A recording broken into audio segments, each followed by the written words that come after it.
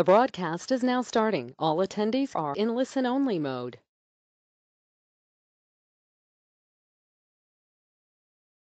Good morning, everyone. This is Debbie Hart. I'm the President and CEO of BioNJ. I'd like to thank you for joining us today for our webinar presented in conjunction with new BioNJ member, market maker member, Fisher Scientific. As an active member of our community, Fisher Scientific has been a long-time supporter of BioNJ and partner through our purchasing consortium, and we'd like to thank them for the support for today's webinar. So at BioNJ, we're very excited to be growing our membership, allowing us to foster new relationships, offer new educational programs such as today's, and to support New Jersey's vibrant life sciences ecosystem. So an essential topic, today's webinar will review industry best practices for evaluating and ensuring that your lab facilities are compliant with HAZCOM and existing chemical hygiene standards. So our experts today will discuss the importance of safety, HAZCOM compliance and your lab, PPE, equipment and best practices, considerations when choosing a safety partner. And we'll end with a case study where hopefully we can see implemented the kinds of things that we discussed on the call today. So before we get started, I'd like to go over some housekeeping items. This is a listen-only webinar, and we encourage you to submit questions via the dialog box on your computer screen. We have a good-sized group on the line, and we'll try to get as many of your questions as possible at the end of the presentation. If we don't get to your question, we'll follow up with you after the webinar. There will be a recording of this webinar on the BioNJ website at bionj.org beginning tomorrow. So today's presenters are Tim Van Hoek, the Senior Program Manager for Safety for Thermo Fisher Scientific. Tim has been with Fisher Scientific for 15 years, entirely in the environmental health and safety field.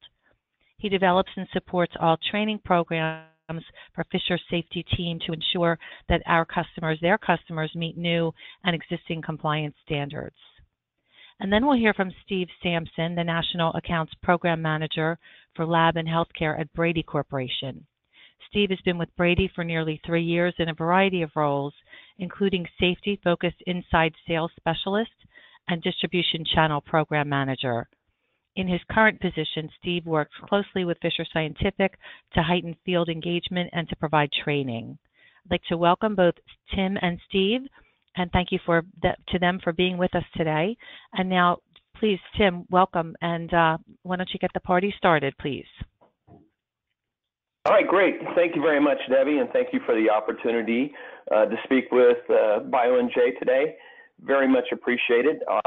Hopefully you'll find a lot of our content here to be kind of a fresh look at your HAZCOM programs and your safety programs and best practices. At Thermo Fisher Scientific, our key mission that we are very proud of is that we enable our customers to make the world healthier, cleaner, and safer. And of course, today we're going to have predominantly a focus on the safer piece of that mission statement. Next slide, please. So talking about the importance of safety, traditionally a lot of folks look at safety, and of course the number one key component of safety is protecting your people as your most important assets. You also need to worry about protecting your property. You don't want damaged facilities or damaged equipment. But a couple of other considerations to consider are the importance of the public trust and reputations. We live in a global market now. We operate in a global market now. And so much more, it's so important to make sure that you partnered with people that have great risk management programs themselves, that they have risk avoidance in place. Because with today's social media and how quickly news travels, a bad incident is quickly spread throughout our industry. And of course, you want to make sure that you're protecting your profits or your operating budget. Regulatory requirements are always a concern, be it OSHA or the EPA or the NFPA standards. There are actually new developments in safety that actually enable improvements and possibly to your processes and production through technology and innovation that can help save you money and make you more profitable as well. Next slide, please. So the potential financial impacts to your business or your organization, as I mentioned on the earlier slide, you can't put a price on a human life. Protecting employees is always the first consideration. But if you're either an organization that's for profit, or whether or not you're a newer organization or a smaller organization that's worried about budget or capital investments, a safety incident can have a huge impact. And there is actually a formula out there for this. It's called sales equivalent dollars. And sales equivalent dollars is the total cost times 100% divided by whatever your profit margin is, or it could be based on what your operating budget is. So in this example, you take an injury of $500 of a direct cost injury. Well, you can immediately multiply that times 2. And that would be the indirect cost. If you're curious as far as what the indirect cost of this is, it could be wages of the injured person, injuries to other people, administrative costs, or property or product damages. So in this example here, we're looking at sales equivalent of dollars of $1,500. But when you multiply that times 100%, and then if the company is working off pretty lean margins of 5%, or if you've got an operating budget for your capital investments, you're now looking at a difference that may have to be made up of $30,000. And then in today's world, that could be 6,000 cups of premium coffee, 60,000 donuts, or even more so within the realm that we're discussing today, 300,000 exam gloves. Next slide, please. So looking back at 2016, and I can tell you, having just attended the NSC in Indianapolis this week, there's not much change here. These were the top 10 serious violations of 2016. So when you look at these, which one of these would fall within the laboratory space? Well, of course, fall protection, HAZCOM, respiratory protection, potentially lockout, tagout, and what's really kind of cropped up here recently is not just fall protection, but fall protection training. Keeping in mind that fall protection violations are not just falling from height, but actually falling on level surfaces from slick floors. And these are all defined as a serious violation where there's a substantial probability that death or serious physical harm could result. Next slide, please. Additionally, I don't know if everyone's aware, but OSHA did recently raise the allowance for maximum penalties. In 2015, Congress enacted legislation actually requiring the federal agencies to adjust their civil penalties. OSHA's maximum penalties increased by actually 78%, and going forward, they'll be adjusted annually by the Consumer Pricing Index. We get called in a lot of times, unfortunately, to assist customers after something bad has already happened, and we're looking for how to prevent it from happening again. And I can tell you from my experience and what I've seen that the daily cost to our customers for a comprehensive safety program is actually pennies compared to the cost of a serious one-time workplace injury or death. Next slide, please. So HAZCOM compliance in your lab. Next slide. Depending on, everyone has different views of how they looked at their safety programs. What we have found to be most beneficial and a best practice to our customers is kind of break out the requirements that exist. So we promote safety to our customers and encourage them to use something called the 4 pillars of safety. Just quickly reviewing these, those pillars are prepare, prevent, protect, and respond. In the prepare pillar, you would be looking at training for your employees, auditing of your existing programs in your facilities, and what additional services might you need to be prepared for what you do within your facility. In the prevent pillar, then, after you've looked at these things and done the audits, what do you need in the lab that will keep you as safe as possible? Could it be signs, hazardous storage, sanitizers, wipers, disposals, or waste disposal items? Protect, of course, is PPE, personal protective equipment, which would predominantly be thought of as eye, hand, and body, but there's also face, hearing, head, respiratory, matting, ergonomics, or potential monitoring. And then finally, if you've done the first 3 well, hopefully this doesn't arise too often, but the 4th pillar is the respond pillar. And in the response, that could be first aid kits, AEDs, emergency lighting, or spill control. Unfortunately, at times, even with the best preparations, you're going to have to have planned out how you're going to respond to an incident within your facility. Next slide. So what are your lab hazards? Labs are different. You might have chemical hazards, biological hazards, viruses with bacteria, thermal hazards, which could be fire, arc flash, or cryogenic hazards. Every lab usually oftentimes is overlooked. There are actually physical hazards, be it from noise, heat, or cold. And then finally, safety hazards, slippery, uneven surfaces, moving or unstable surfaces, or problems with power sources. Next slide. So to start with, you need to evaluate the hazards. And in evaluating the hazards, you have to know what the process is that you're doing within the facility or within a particular lab.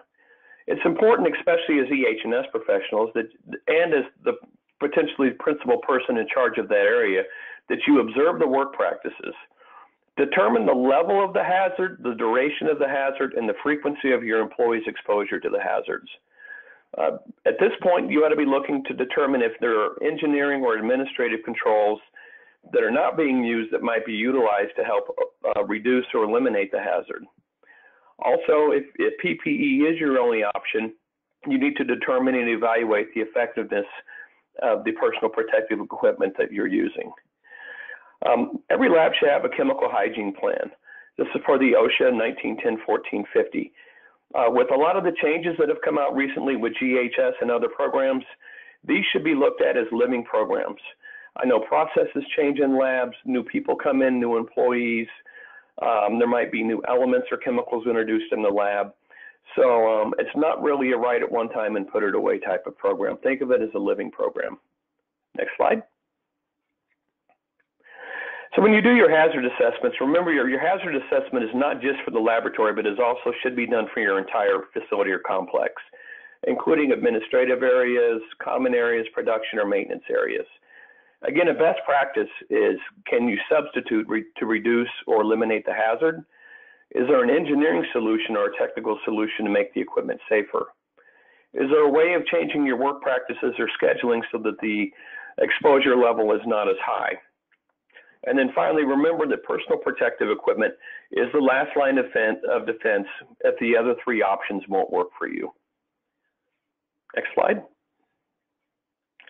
So with HAZCOM and GHS, we're going to touch on GHS a little bit because it still seems to be a little bit of a hot button with some of our customers currently. We all know that back in June of 2016, everyone should have been compliant at that point. But just as a quick reminder, it is part of your HAZCOM program, and it ensures that the dangers of all your hazardous chemicals used are known by all affected employees, which is going to require revised container labeling. So you're going to have to change your container labels, your primary containers, and then retrain your folks. Material safety data sheets are changing from MSDSs to just safety data sheets, and they're more streamlined and standardized now. Again, you get new employees in, you get new chemicals, it's going to require employee training and additional information for them, so make sure that's updated. Make sure you also review your hazardous non-routine tasks, those things that maybe aren't an everyday process. Your list of hazardous chemicals need to be updated at least annually. And a common myth that we found at times is some facilities have chemicals that run throughout the facility in pipes. So when you're doing your GHS labeling, you need to make sure that you're looking for correcting or adding labels to those pipes as well. And remember, your HAZCOM program must be made available upon request to your employees and their representatives. Next slide. So where are companies at based on a recent poll regarding GHS compliance? Well, surprisingly enough, only about 37% felt they were completely and fully compliant. 55% thought that they were partially compliant, and about 8.5% either didn't know or felt they weren't compliant at all. So as you can see, based on this recent poll, there's still some work to do. Next slide. There are best practices available. There are organizations that can come out and help you do a GHS survey, assist you with sourcing equipment if needed to print your own labels or ordering labels or setting up your SDS binder stations. It's funny, a couple of the challenges that folks said they were having regarding getting compliant GHS was finding label materials that would withstand the environment. finding appropriate printers to print GHS compliance labels, or not aware of the GHS labeling requirements. And the training of workers actually was number one. So again, there are solutions that are out there, be it external surveys and labeling options. Next slide. Now we're going to move on to auditing your laboratory. I've seen a lot of programs out there, so let's kind of review first what the purpose of your internal audits are. Well, number one, again, is to protect people, your property. It's to make sure you're meeting and improving compliance, improving your safety practices, and the bottom line is you want to make sure you identify issues and you reduce risk. Next slide. So how do you prepare to audit? Here's some key questions that you should be asking yourself. What is my current level of perceived compliance that I have? What is my overall risk? What is the greatest risk in my facility? How frequently do I audit? What is my audit method? A lot of folks are still using pen and paper. How many work areas do I have to audit? And do I actually need to hire an outside resource or consultant to come in and do the auditing? It's nice to look at every audit with kind of a fresh, like you're doing it for the first time type deal. It can be very easy to check the box on something that you may have done several times. Next slide. Best practices. There are actually some automated solutions available that can provide expedited and more frequent auditing. A lot of these programs can be done on your own iPads or smartphones or smart devices. They can come available preloaded with regulatory content. They can also come loaded with state, local, or even company policies and protocol regarding the safety program. And what's nice are a lot of them are becoming simple enough now that they can actually be completed by non-EH&S people because you're literally just answering questions, checking the box, and taking pictures as you go through the checklist. A benefit of this as well is that there's automated reporting capabilities, and it allows you to assign and track discrepancies after you've done an audit within one of your facilities. So if you're using pen and paper now, if you can't get the auditing quick enough, there are actually automated solutions that are out there available to you. Next slide. When we go out and work with customers, a lot of times walk through the labs. This is a very nice, very streamlined, very clean looking lab. You'd be amazed what we see missing in there a lot of times. The obvious items we see, which traditionally are the last resort, are eye, hand, and body protection. But in this picture, you don't see a first aid kit, an eye wash or a shower, a spill response kit, fire blankets, floor mats for ergonomic purposes, chemical storage cabinets. So again, as you go through and you look at how compliant your labs are, a clean lab doesn't always mean it's the safest lab. Next slide, please. Moving on to PPE and best practices. Next slide. So how do you look at your primary PPE versus secondary PPE? Our approach to working with our customers to keeping them safe is to kind of look at the PPE in those two different categories. In the upper half of this slide, you'll see that this is primary protective equipment. When this gentleman puts on his bunker gear and he's rushing to the fire, he knows that the hazard is already active and his exposure to the hazard is imminent. But if you look down below at secondary protective equipment, this is a worst case or what if garment that this gentleman's wearing. It's a Nomex arc flash maintenance uniform. When he got up in the morning, he didn't think, I'm going to go to work today and get electrocuted. But he knew during his chores of the day, he may be called upon to be exposed to what might be the worst possible incident, which could be an arc flash. So just in case he has on the proper secondary equipment. So when you look in your lab facilities, look at what could be the what if or the worst case scenario. What's the exposure level or the duration of the exposure, and are your folks adequately protected? Next slide. Eye protection, always a big issue. Every year in 2012, there were 24,000 eye injuries. The average cost of an eye injury is about $1,486 and 2 to 3 days away from work. If you go talking about vision loss, which would be horrible, the direct and indirect costs can be anywhere from $56,000 to $118,000. In this case, going back to our sales equivalent dollars of how it would affect your budget, It could total about $1.7 million, just as an example of a customer working off a 7% margin rate. So again, safety can impact your bottom line. And it's important to remember you only have one set of eyes. Next slide. OSHA has a great table. It's called the E1 table. Within laboratories, you'll see looking at this chart that for chemical handling and for laboratory, in most cases, you should have goggles on and potentially a face shield. Remember, a face shield is a secondary protective item. It is not a standalone eye protection item. And that eye injuries happen not only because of lack of eyewear, but incorrect eyewear protection. We're finding more and more as we educate our customers that they are moving away from just spectacles to goggles, or spectacles with the face shield, or goggles with the face shield. Next slide. There are solutions out there as well. Some common complaints with over-the-glasses glasses are lack of sizes for ladies, or poor fit on workers with wider noses or smaller faces. There are also issues with depth perception, headaches, and nausea. Prescription eyewear can eliminate this because you're removing that second layer of glass that may be causing an issue for the employee. Next slide.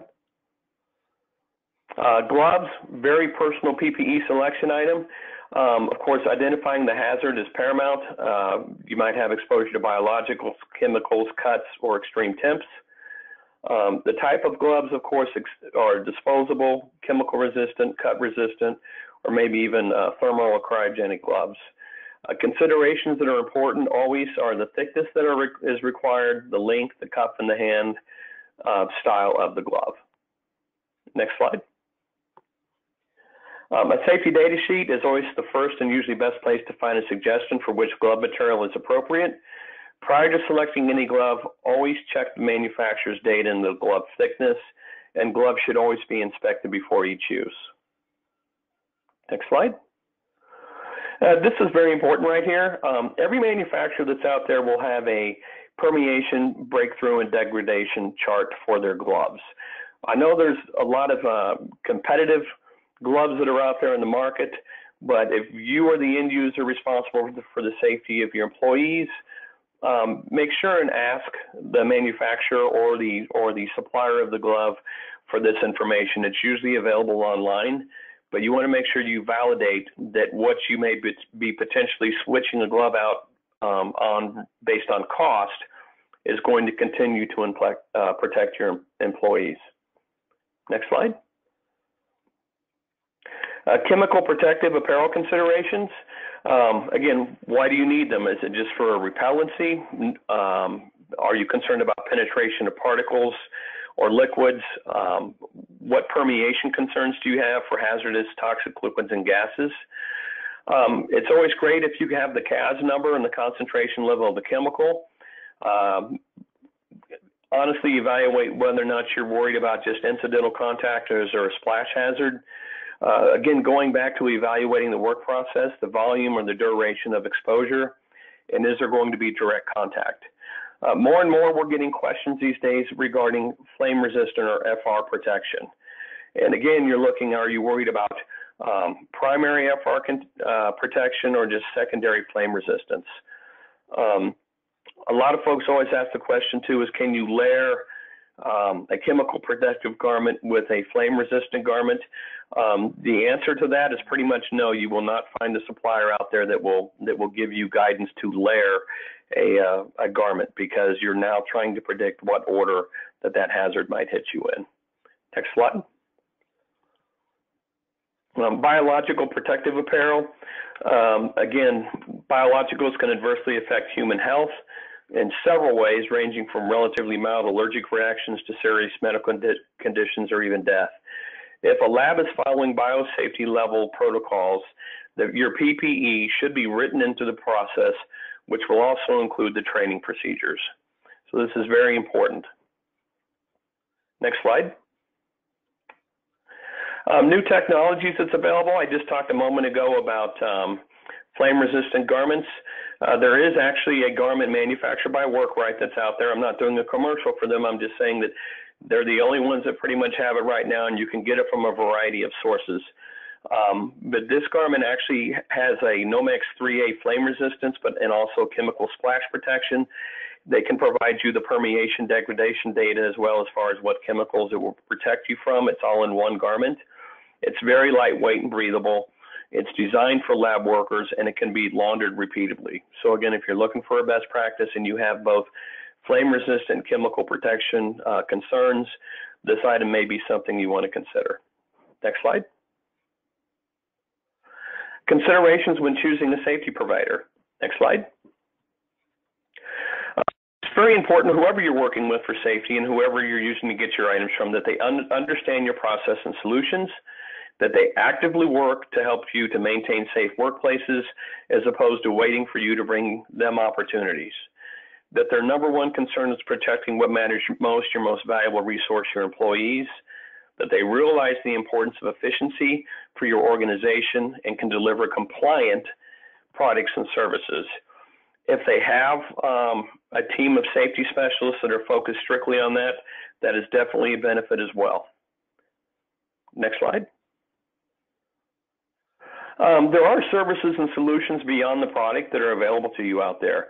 A lot of these are available at no charge. Some have costs associated with them, but there are some available that industry experts or subject matter experts can come to your facility and exist. And these categories could be in safety training, lab and facility safety audits, GHS and HAZCOM programs, hand protection evaluations, chemical flammable storage assessments, and even recycling programs for your gloves and garments. We work with a lot of strategic partners that lead the industry in compliance, and we would be happy to make them your resources as well. Next slide. So in summary, the safest workplaces include a top-down safety culture, hazard and process assessments that are continual, strong employee safety training, proper PPE selection, frequent safety auditing, continuous process improvements to improve your facility and your safety program, and of course, enforcement of existing compliance programs. And I think the most important item that's on here is a top-down safety culture. The more you can involve the leadership in your organization with not only the program itself, but what the negative effects can be if your program is not up to speed, the more you send a positive and more cohesive message to the folks you're trying to protect, that safety is important in your workplace. Next slide. So at this time, I'm very happy to turn the presentation over to Steve Sampson. Steve is with Brady Corporation. Steve will be reviewing some case studies for you today that will improve safety and compliance in your lab. And Steve, thank you very much for joining us. I'm handing the call over to you now. Awesome. All right, are you guys able to hear me? All right, excellent. I got the thumbs up. Very cool. So thanks so much for the great insight, Tim. You laid it out very thoroughly. There are many safety pain points that affect organizations on multiple levels. Most important reason organizations are adopting this vision for safety programs is to ensure that employees are able to go home safely after a day's work. While that overarching, implementation is second to none, there are other aspects that Tim touched on that can really benefit an organization when an environment of safety is adopted. So I'd like to outline some of the ways you can protect employees, property, public trust, profits, etc. All of those pillars of safety. And next slide, please. Awesome. So what I'd like to do is outline kind of the different work areas that many BioNew Jersey organizations might work within on a daily basis. Take for example production and manufacturing area of a laboratory. There are machines that need maintenance that require lockout preparation and lockout tagout equipment. Individual procedure processes, training for employees, just to ensure that safety that there's safe operation of these machines. And when maintenance does need to occur, you have a procedure in place in order to facilitate that maintenance. One accident can not only injure an employee, can also take a machine down and take it out of production, hurting timelines, displacing customer experience, ultimately hurting profits. Another area, inventory and storage, where an area where small visual improvements can create a safer environment and a more efficient working environment, because safety and efficiency tend to run hand in hand. So when everything is labeled and everything has its place, you're able to minimize mistakes in the storage process. You're able to create an efficient environment that's easily navigated for new employees or current employees, and just to ensure that employees know where everything is, not to mention what materials they're working with, what they're handling. So all of those things being accurately labeled really help to enable a facility to be even more safe. Shipping and receiving area is another spot where small visual improvements can go a long way to protect people, property, profits. When visual hazard communication is instated, it ensures that employees are aware of their environment and the hazards around it. Be it visual communication like signage indicating tripping hazards, marking things like forklift lanes, or even being proactive with being prepared for spills. These protections keep employees safe and ensure that accidents are minimized just simply by proactive visual communication. Something as simple as that, just instating visual workplace, so everything has a place. There's a place for everything, and it isn't a guessing game as to the dangers or cautions that should be had in an environment. So our final two areas of work areas kind of segue into our case studies. So if you could go to the next slide, please. We'll start with an actual laboratory area of the facility. Protecting the integrity and the accuracy of a study directly impacts the profitability and reputation of an organization. On top of protecting that accuracy of the study, visual communications really help to ensure employees are familiar with what specimens they're working with, the content, and being able to decipher where those samples should go or what they're being used for. So the case study that I'd like to outline is for a biotech partner that had a challenge in the discovery process. They were using printers and automatic inline applicators to apply materials to samples. Labeling materials to samples, but the issue was that the labels were falling off when the samples were exposed to liquid nitrogen. They wouldn't stay adhered, and the material wasn't an exact fit for their automated system. So they wanted to streamline this process with a new material, with the technology in place to be able to implement barcodes. It had to be super user-friendly due to the diverse the diverse staff that would be working in that area.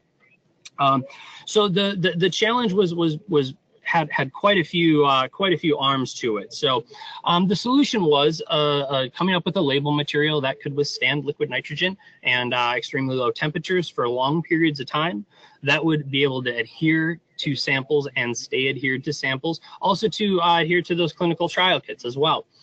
So the printing solutions that in place needed to also be able to switch sizes of materials and formats easily to implement these 2D barcodes. So these templates also had to be compliant. Compliance is a big piece to the lab industry as well. And finally, with software, they were using a LIMS system and needed to be able to input data and pull data from that system on a two-way street. So they needed a solution that could provide labels, provide printers, and provide the software automation to integrate into their system. So the result was great. The result was once a new solution is implemented with a trusted safety partner, they're able to improve quality, reduce costs, really implement a lean mentality where there's a place for everything and everything is labeled. They were able to save time, reduce errors, and they were compliant at the end of the day. So that was the big piece. They wanted to set themselves up for the future in order to be able to label, track, and ensure that these labels stayed on efficiently. So it was a service-based need in the case where this safety partner had to really design an entire solution for them and really take a look at their process and their workflow to really understand where their bottlenecks are and develop a solution that could cross multiple different locations. And different audiences as well. So thankfully that process went very smoothly, and there was with this new material that was developed, it was also implemented in an inkjet material to be able to print color and label their clinical trial kits with GHS labels. GHS being a big piece that Tim outlined for us earlier. So, which kind of segues us right into our final case study for the day, regarding GHS labels.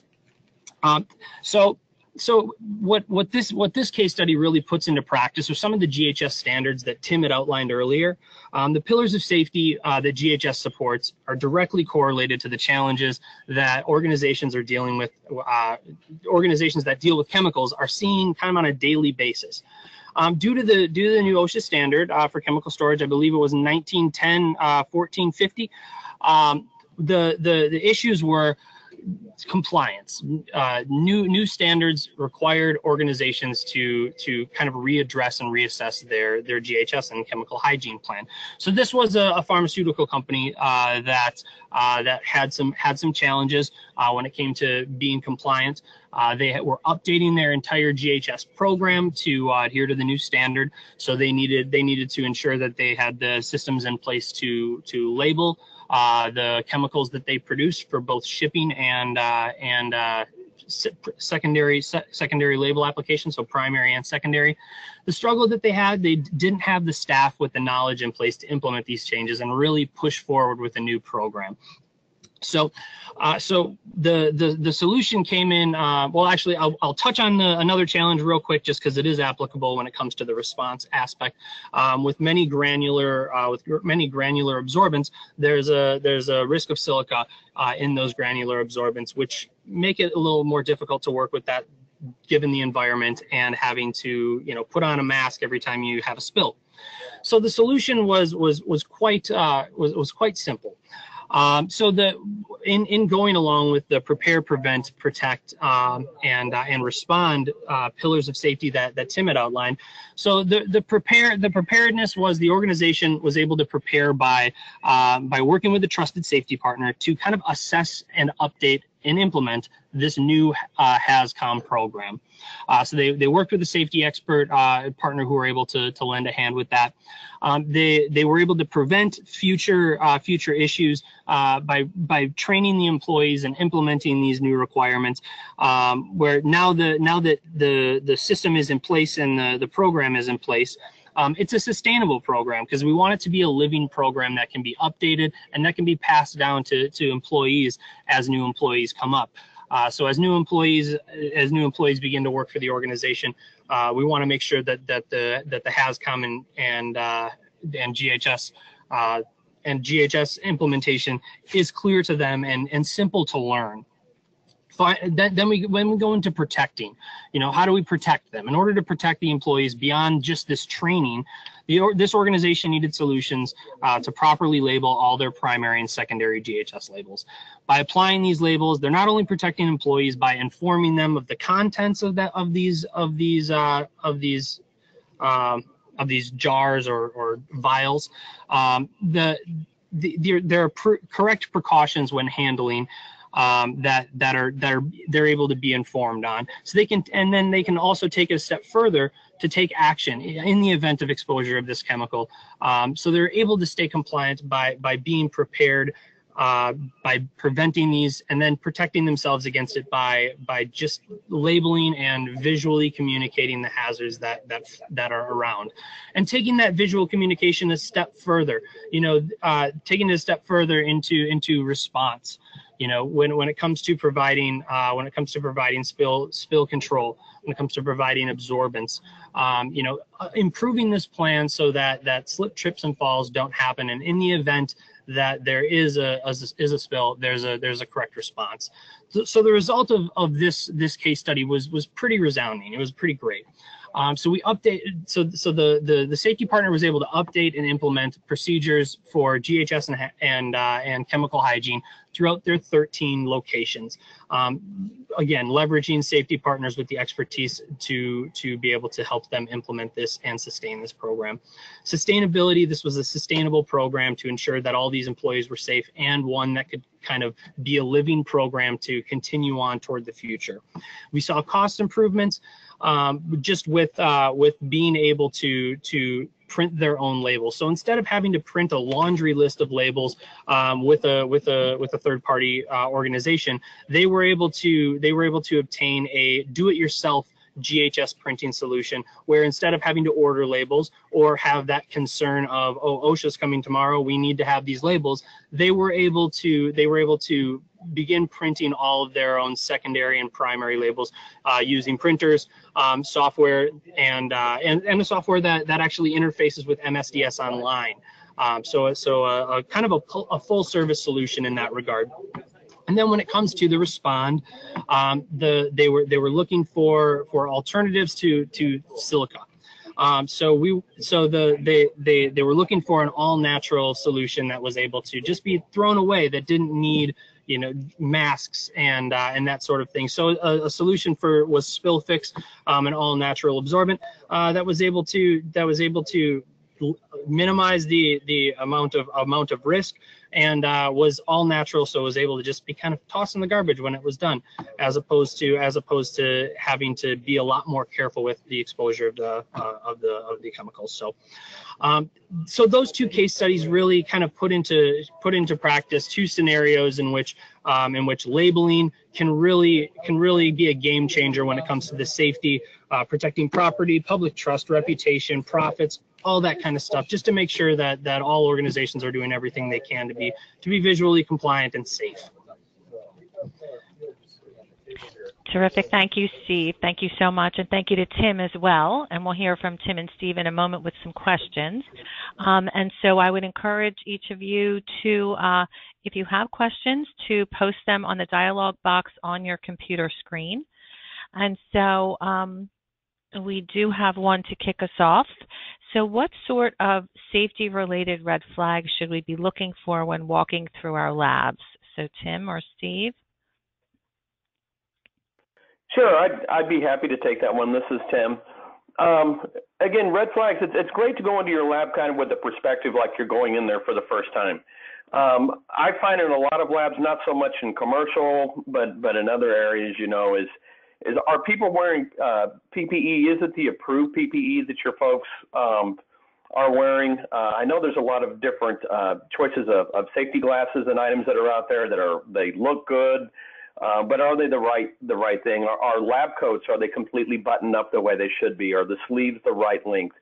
Take a second look at what your folks are wearing, especially on their feet. Make sure they're wearing the approved footwear. That's something that often gets overlooked.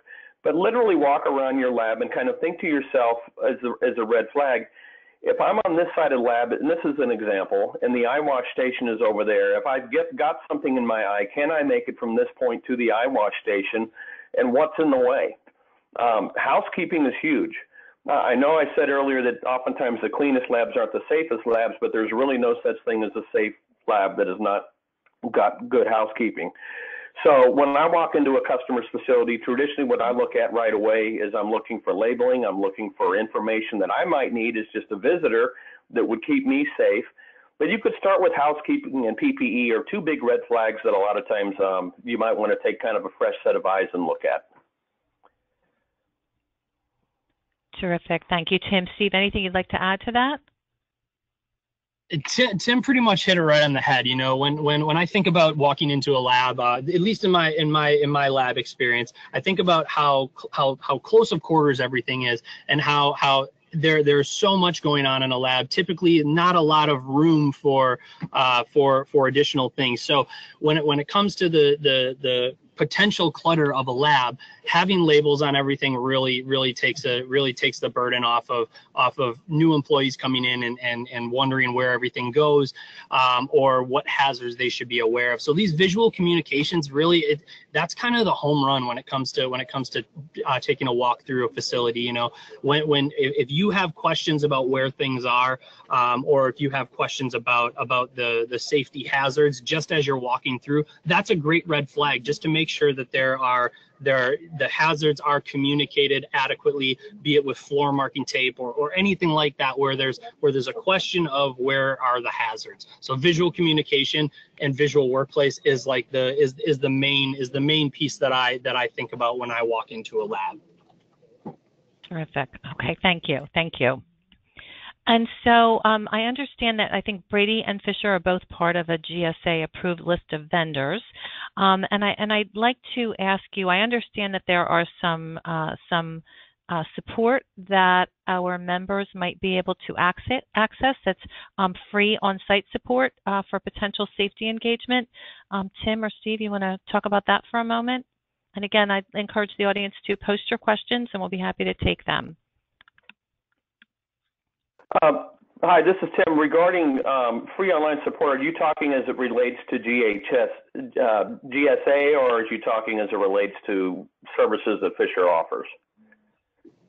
Well, I mean either or.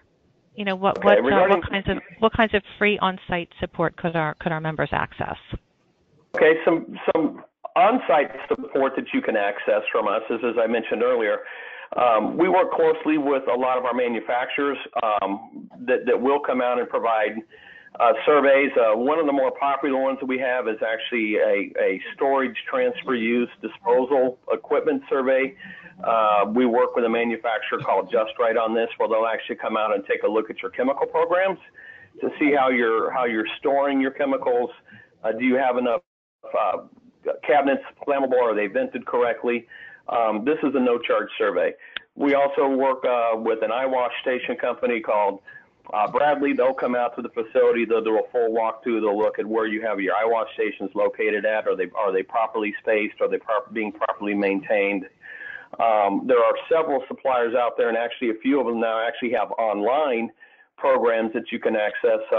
One of them is Ansel on hand protection, where you can sign up for this program, and regardless of the chemical you're working for, you can actually plug that chemical information into their program, and it will give you a list of gloves that will protect you against that chemical and that concentration, and will make that recommendation for you. So those are three programs as far as a no charge coming out and supporting the program. And then I can let Steve talk a little bit. I know Brady a lot of times has no charge surveys where they can come out and assist as well within your facilities. Absolutely, Tim, and thanks for kind of teeing that up for us. So Brady has 80 plus outside sales reps that are able to, more than sales reps, they're I guess consultants, because what we'll do is we'll come into any facility and we'll do a general walkthrough and kind of keeping in mind the safety aspects that Brady can lend a hand with, but other that Fisher can also lend a hand with. So just walking through that facility, picking up on the visual cues, thinking about arc flash, thinking about lockout, tagout. There are so many aspects of safety that Brady kind of touches, and oftentimes without having a rep on site, some of that stuff can get overlooked. So similar to what Fisher does, where there are no charge kind of assessments and meetings, Brady is certainly able to provide that as well. Terrific. Okay, well, thank you both. And we have another question here. So this is an interesting one. So short of writing people up, how can we enforce PPE wear in non-compliant labs? I've seen several different options on it. A lot of times folks like to go with positive reinforcement. This could be something as simple as safety awards or catching somebody for being safe. There's programs out there like near miss programs. Someone that, folks should be encouraged to report safety violations to management or leadership without any fear of retribution or retaliation. That's the key thing. What's amazing is it seems like the more people that have near misses that usually aren't compliant, they start to kind of get a feeling about them that they're invincible and nothing's ever going to happen to them. Unfortunately, that's not the case. And all you can do is really hope that something catastrophic doesn't happen that not only affects them and your facility, but other people as well. Positive reinforcement is a way. I've actually had talked with customers before that have sent people home from work for not being compliant, a day without pay. There's a real struggle sometimes in the academic segment. I've got the same question from those folks.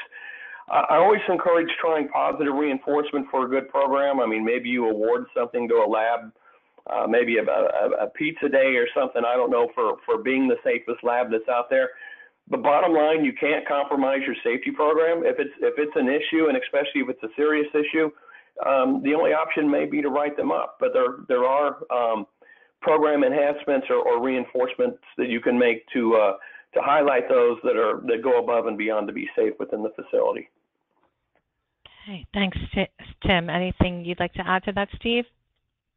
The positive reinforcement is the big key for me. My wife's a teacher, and it's astounding how often just positive reinforcement can really turn someone around into being more aware and being more interested in staying safe and kind of conforming to the guidelines set by their managers. So positive reinforcement and a pizza party, I think that could go a long way. Everybody loves pizza, right? All right. Well, thank you. We've exhausted all of the questions. I'm just going to close this out, and if we see any additional questions come in, we'll certainly address them.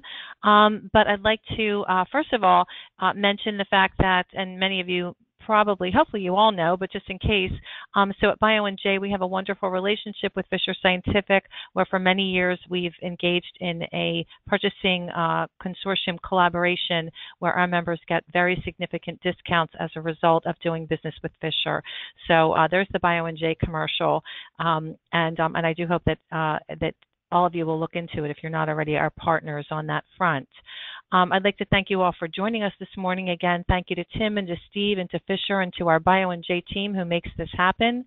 If we didn't get to your question, if you think of a question after we release the call, we'll have our speakers address them afterward, and we'll share the answers in a follow-up email with the group. A reminder that a recording of this webinar will be available at the BioNJ website at bionj.org beginning tomorrow. If you're interested in learning about BioNJ membership, Edie Esposito, whose photo is on the screen right now, will be more than happy to connect with you on that. I hope that we'll see many of you at our 5th Annual CEO Summit on October 27th. And again, I'd like to thank you all for joining. Have a great day. Thank you. Thanks, everyone. Thank you.